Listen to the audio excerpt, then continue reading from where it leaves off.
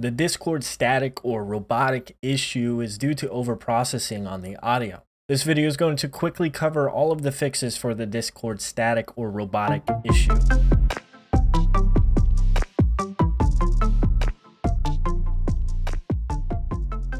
The first thing I want to make sure you guys do is head over to your Discord user settings, go into voice and video. We're going to take a look at a few settings here. We want to make sure that the noise suppression made by Crisp is off.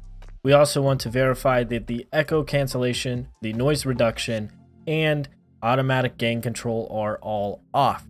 These settings here can generally cause overprocessing on your microphone, which can essentially create that robotic or static sound. If turning these off fixes the issue, you don't need to watch any more of this video. If the issue still persists, there are some other things we can do. The next fix will require us to open our task manager. Make sure you run it as an administrator.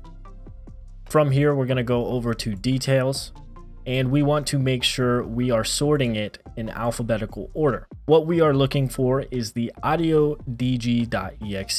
The first thing we're going to do with this is right click it. We're going to set the priority, and instead of having the priority on normal, we want to switch it over to high and go ahead and change that priority. Next, we're going to right click the source again. We're going to set the affinity for it. In here, we're going to untick all of the cores. What we need to do is select one core on our CPU to be processing this specific source. How you know your core is a physical core is by starting where the number starts here. In our case, it is 0. This one is a physical core, and then every other one is a physical core. I have an i7 4-core processor, so I have 4 cores, 4 physical cores in total. So you have 1, 2, 3, and 4. You want to select one of the physical cores for this specific source. I'm going to select the CPU 2 and go ahead and hit OK. I want to explain just a little bit what we did there. That file we just modified is the Windows Audio Device Graph Isolation. With a name like that, you might be a little bit confused on what the heck that does. Essentially, that file or that process is actually allowing applications like Discord to run their own audio enhancement services.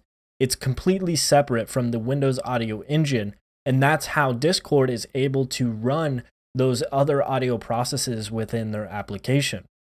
The problem is it uses a ton of CPU, especially when it has every single core and thread already toggled. If you actually don't want to modify that process itself, you can actually just untoggle device enhancements within the device properties on your microphone. So let's take a look at that real quick. What we want to do is go to the speaker icon in the bottom right, right click it, go to sounds. From here, we're going to go to the recording tab. We're going to find our device. We're going to right click it. We're going to the properties on that device. Then we will go to the advanced tab. And from here, we want to disable audio enhancements. This will essentially turn off that audio DG function for your device. If none of these fix your issue, there are still a few more things that we can do. Let's head back to Discord and go take a look at those audio settings again. In the audio settings, we want to go down all the way till we find the audio subsystem. You're most likely running the standard subsystem on your application. Something that you can try is switching this back over to legacy mode or experimental mode. If this doesn't fix your issue, the last thing we want to try is a third-party client for Discord. There is a third-party client called Lightcord that is a lightweight version of Discord. This generally is the last fix that we suggest for fixing this audio issue. There are other third-party clients you can take a look at, for instance, Ripcord, if you're really interested in the whole third-party client system. But what I suggest is running through those initial fixes that we talked about in this video. If you guys have any questions after watching this video, feel free to hop in my Guilded or Discord servers. Both of them are linked in the description below. If you guys have a fix that you're aware of that I didn't list in this video, feel free to leave those in the comment section below. If you enjoyed the video, make sure you leave a like and subscribe for more content like this. And I want to thank you so much for watching. Peace out.